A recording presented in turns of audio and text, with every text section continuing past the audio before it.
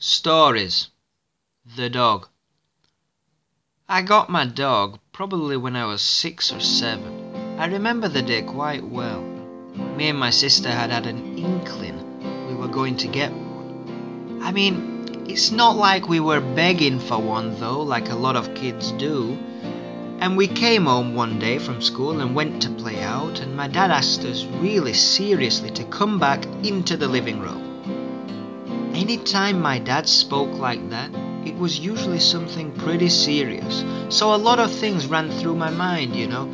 Oh, someone's passed away, or my parents were attempting their divorce for the umpteenth time. But no, we both walked into the living room, and there was a box on the floor. So he lifted up the box, and there was this excited, small, miniature schnauzer. As soon as he got out of the box, he was running around everywhere. We called him Barney, and he was tiny with a salt and pepper coat. He soon grew a liking for pig's ears, which we'd buy for him every now and then from the market. In those years, my father had a campervan, a really nice VW one. In fact, he was featured in a magazine after he did it up.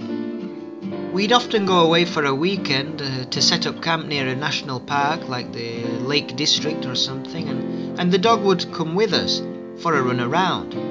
He would never go anywhere near the reservoirs though. He absolutely loathed the water.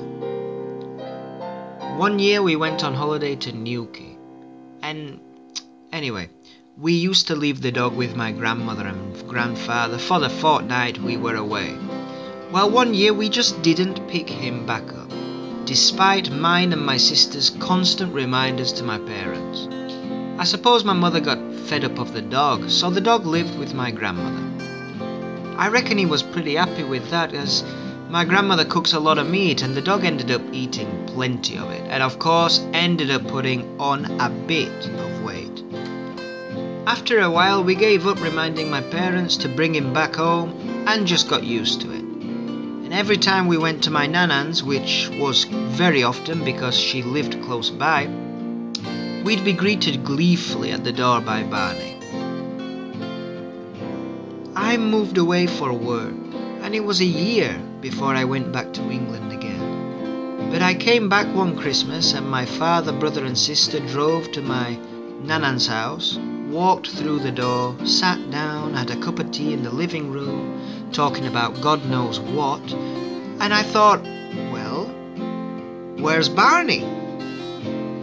There was a hush in the room.